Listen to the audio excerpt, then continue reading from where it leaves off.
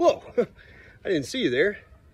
Let's talk about some of the species of Asclepias, or the milkweeds, that I find here around North Mississippi and Southwest Tennessee.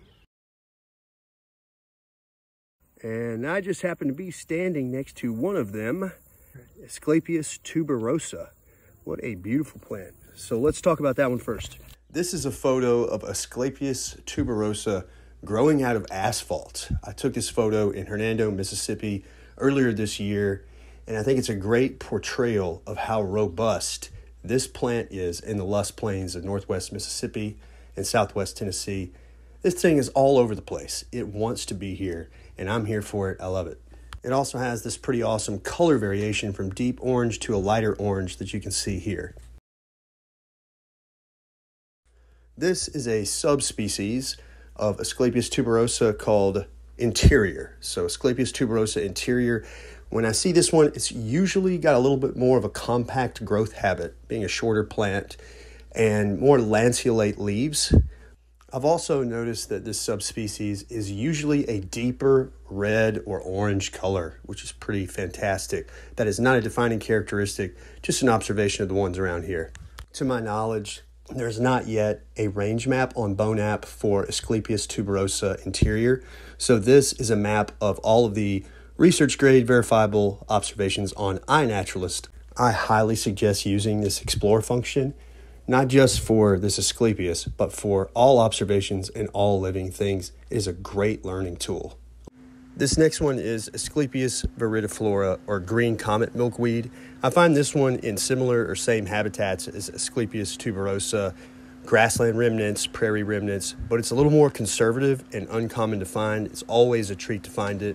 I've seen this plant get anywhere from 1 to 3 feet tall, and it can tolerate mowing, so it's a huge variability in size. Check out my friend Josh standing next to a pretty tall individual. This one is Asclepias variegata, or red ring milkweed, and I typically see this one in the Bluff Hills ecoregion or east of us in the northern hilly Gulf coastal plain.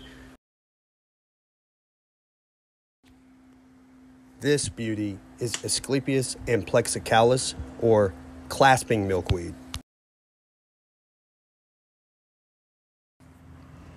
Asclepias verticillata, or the world milkweed. It's pretty uncommon here, but prevalent in the Black Belt Prairie to the east. Asclepias perennis, or the aquatic milkweed. I tend to see this one in the Mississippi alluvial plain ecoregion, mostly in open, wet habitats. Last but not least, Asclepias syriaca, or the common milkweed, which really couldn't be any more uncommon in the state of Mississippi. It's pretty uncommon in West Tennessee as well. But I'm sure if you live in the Midwest or other parts of the country, you're probably very familiar with this one. It's an awesome plant. Honorable mentions for my region. Asclepias viridis, or antelope horn milkweed. Wouldn't be surprised if you've seen it around here. I just personally haven't, and I know it's prevalent to the east and west of us. Asclepias incarnata, or the swamp milkweed.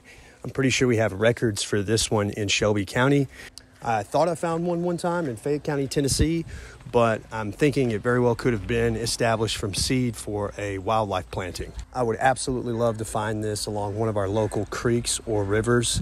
If you live in the Memphis area and you've come across a wild population of this Asclepias before, please let me know. This one is Asclepias hurtella, or tall green milkweed or prairie milkweed. I've seen this one once before south of here. I know it tends to be in high quality, intact grassland remnants.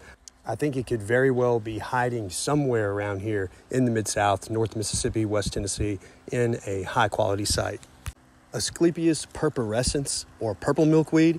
I know this one has been documented near the Mississippi River south of here, very close by. So I would absolutely love to find this, maybe in the alluvial plain, maybe somewhere near Helena. If you've seen this milkweed in North Mississippi or West Tennessee, please let me know. Thanks for watching this super long Asclepias video, and y'all have a good one.